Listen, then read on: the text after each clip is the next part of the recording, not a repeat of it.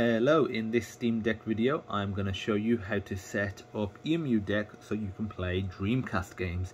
It uses RetroArch. It doesn't have a direct emulator, let's say how GameCube and Wii has Dolphin, how PS2 has PCSX2, etc. Doesn't have that. But that's fine, it works great and it's not too difficult to set up. So first of all, I want to say this video is not condoning piracy. It is for educational purposes only. I recommend for legal purposes that you own a Dreamcast and that you own the games that you are playing. But other than that, it is up to you what you do. Okay, we're gonna first of all switch to desktop mode. That's where the installation will take place. And to do that, you press the Steam button. You go to Power, switch to desktop. Okay, so in a few seconds that will switch to desktop. If you never use desktop mode, don't worry, I'm gonna explain how to navigate through desktop mode. To control the mouse, you can either touch the screen. I don't like that method because it's a pretty small screen and it's like it's a desktop mode, it's not like a tablet mode, and it's not the most intuitive. The method I recommend is using the right trackpad, and that can act as like an actual mouse. That's a lot better.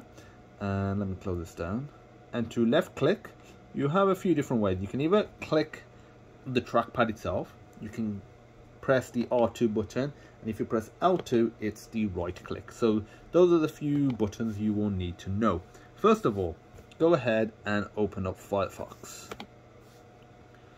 And if your Firefox isn't there, you can just go to the menu, go to all applications and just find it there. And now we need to search for EmuDeck. I've got it right there, emudeck.com, but obviously you're going to be typing it. The keyboard doesn't automatically appear. You have to press the Steam button plus X. So if I press Steam and X, it can take a few seconds, just wait patiently, and then just type in EmuDeck.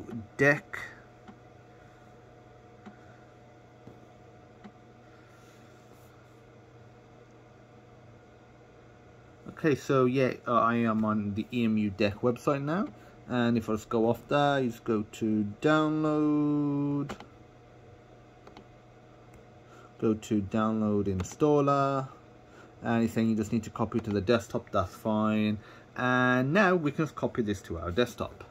So if I open it up, and we've got it here to copy it, you just right click using the L2 button, go to copy, go to desktop. So you need to copy it and you need to leave it here. So right click, go to paste. I've already pasted one file, I've already got it, so I'm going to ignore that. Now let's go ahead and launch it up and set up EmuDeck. So just double click that. Again, you can use the right trackpad, the R2 button, or the touch screen. Now from here, there's mine saying update just because I've already got EmuDeck installed, but yours will be like a custom install or a quick install. I recommend the custom install.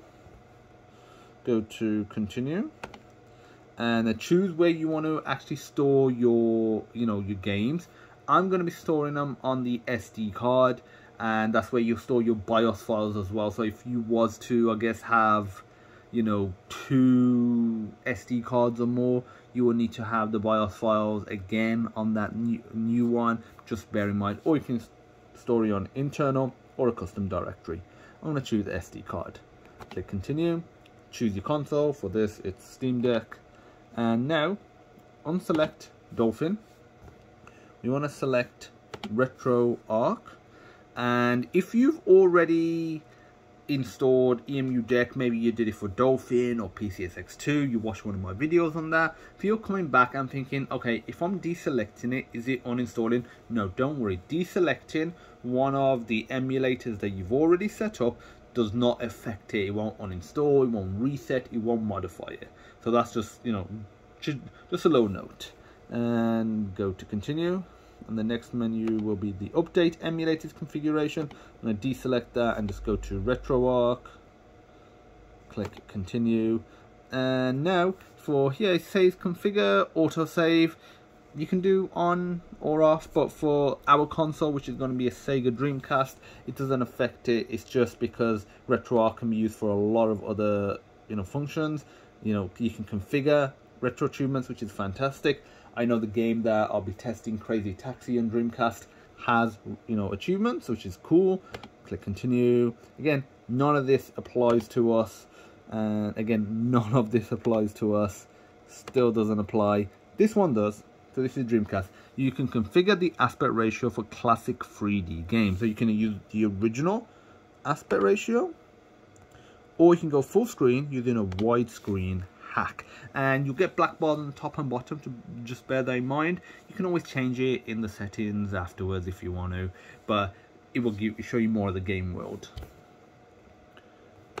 Click continue. Again, not relevant to us, not relevant to us, not to us. Okay, so configure. You can configure a CRT shader for Dreamcast. So if you turn that on, you'll, you know, have like the old CRT lines.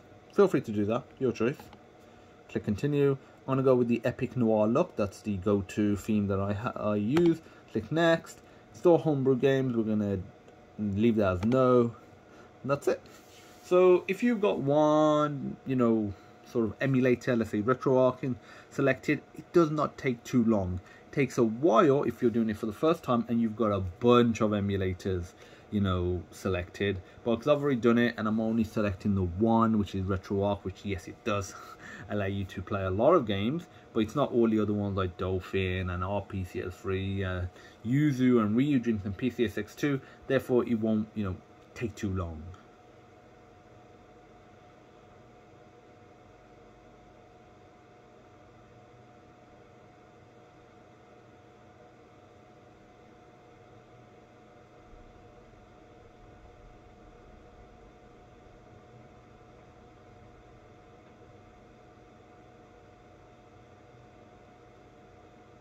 Okay, so installation is now complete.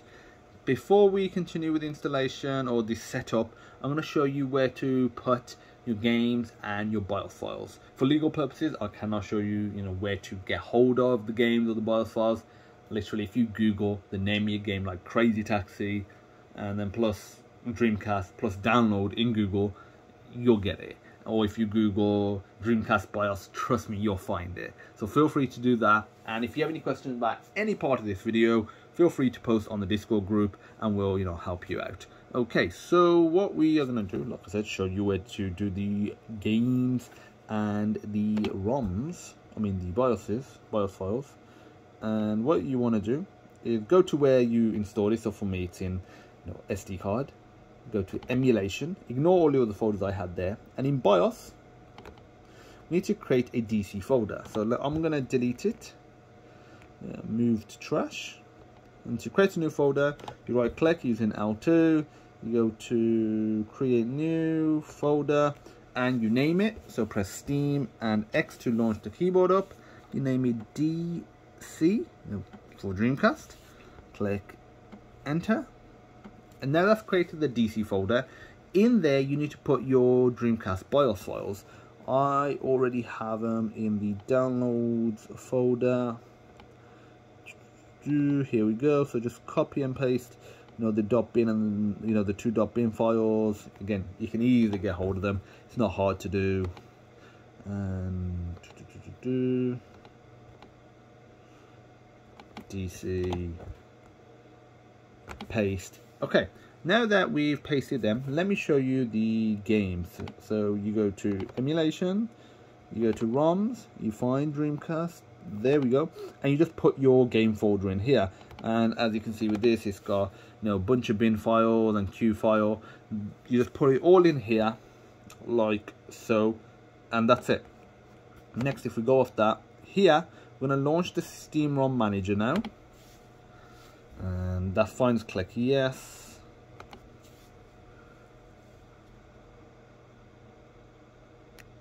Okay, so from here, this is very important. Deselect parsers, like the toggle next to it. Let me focus a bit more on there. And now you want to select just Emulation Station DE and emulators, because otherwise you don't want to accidentally, because if you just had it by default, it would have selected all the individual emulators that you will be setting up. And let's say with Dreamcast, you have 20 games. All of those 20 games will appear in your regular Steam library. That might sound cool, but imagine if, let's say, you have a, I don't know, 100 PS1 games, 1,000 Game Boy Advance games. Trust me, you don't want them all clogging up your regular library. There's a separate way of accessing them. That's a lot better. Click save. I always get an error. I always find it saves it anyway. Go to preview. Click generate app list. And here we go. For some reason, I do have multiple emulators. If I don't maximize it, only 2 appear. I can't scroll down. But if I maximize it, the rest appear. Again, weird, but it's one of those things. And here's RetroArch. I can change this icon. I can add a new icon by clicking that button. The custom one. And now, you know, I can download this as well if I want to. And that's it. Just click save app list. If I go off this now. Now, launch EmuDeck up again. We're not going to go through the installation process again. We're just going to go to the tools menu. And go to the bottom, tools and stuff. So there are a few things here I want to show you. First of all, is feel free to add, you know, power tools and, you know, decky controls. It, you know, provides a lot more flexibility with, you know, your console. But you will need to add the sudo password. And the next one is the EmuDeck compressor. If you go on here, it allows you to compress a bunch of games. One of the ones is, if you look, is Dreamcast. I'm not going to do it. Can take a bit of time. Bear that in mind if you've got a lot of games. Recommend that you do it as you're adding games. So if you add a couple, you know, today, compress it. You add a couple in a few days, compress it, instead of, you know, having 50 and trying to compress it. Can take hours and hours. Okay, click go back. And that can save up to 70% space. Also, low note, if you go to update emulators and tools, you can update them by clicking update flatpaks and update app images, and depending on how your emulators were installed, it will update them. Next is Steam ROM Manager, which we was already in. Save backup. That allows you to save your backups to a cloud storage. I'll be setting this up for Google Drive. That's my go-to storage platform, but this is in beta, so just bear that in mind. Go back. If you click check BIOS, it checks it. The one we're interested in is Dreamcast. So if there's an error there, or it comes up as orange and it says something like BIOS not detected, it is not mandatory, but it is recommended, something along those lines, that means there's a problem with your BIOS. It's not detected it. That's not a good sign. So that will happen by default even if you don't add one. But if you want the best compatibility, you want to add the BIOS files, which I have done. If you have any issues, like I said, just feel free to ask on the Discord group. And quick settings, we can ignore that. In emulators guides, if you go to the RetroArch, it gives you some shortcuts, some hotkeys. I'll be covering all that in a separate video, so you know, more in depth. And it also, you know, tells you, you know, the BIOSes here, and you can reset the configuration. If you mess something up, you can go and reset it. And other than that, we're all good to go. We can actually now launch our games. So if we go to return to gaming mode. So there's two ways of launching games now. You can either use Emulation Station, or you can use RetroArch directly. I will show you both methods once it loads up.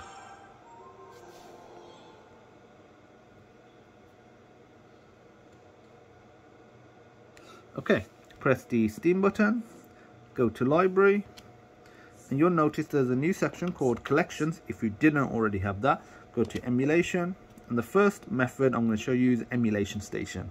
This is very basic, but it does the job.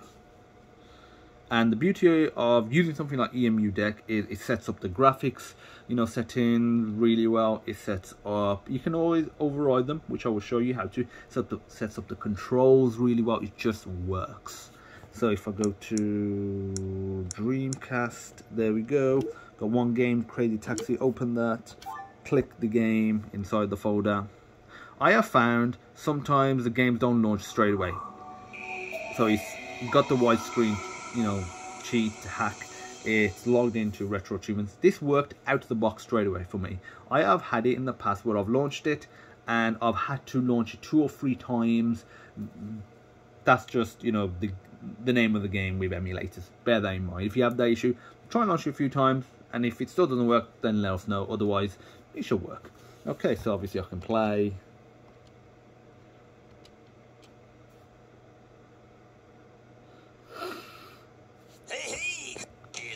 As you can see, it's working. I'm gonna go off this now, and then obviously, you know, we do have all the different ways of saving. So I could press the select button, I guess, and R1. It's, you know, saving the state now. But again, like I said, I'm gonna cover that all in a separate video, and obviously feel free to have a look at those controls when I showed you in EmuDeck. Now I'm going to show you the other method, which is RetroArch. So if we open that up, click open. Unlike some of the other emulators, this is very friendly with, what's it called? What am I looking for? The, you know, just the game controls, you know, the gamepad, compared to some of the other emulators. If you go directly in, you need like some sort of mouse configuration. So here, what you want to do is go to import content, and you go scan directory. You can either scan this directory, that'll scan all your, you know, your games, all your emulators. Can take a bit of time, bear that in mind. Or you can go directly to Dreamcast. Click scan this directory. Won't take long. It depends on how many games you have, obviously, and that's it. Obviously I've got other stuff here as well, but if I go to Dreamcast, and I can launch the game up. You may not have a thumbnail like so. If I open it up, you go to download thumbnails,